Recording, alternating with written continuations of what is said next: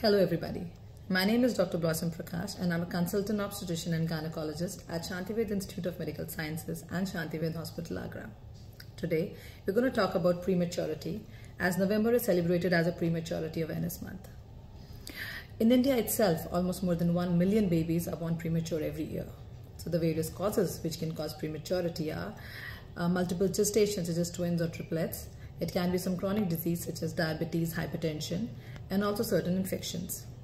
Prematurity has got a significant impact on the early life of the neonate as well as his adult life.